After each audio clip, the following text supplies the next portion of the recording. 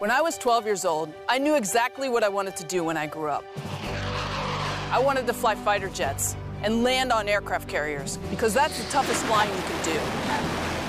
When I was 13, my congressman told me I couldn't fly in combat. He said Congress thought women ought to be protected and not allowed to serve in combat. So I wrote every member of the Armed Services Committees asking them to change the law. But most said the same thing.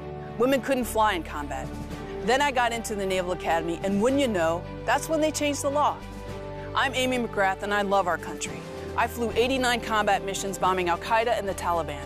I was the first woman Marine to fly in an F-18 in combat, and I got to land on aircraft carriers.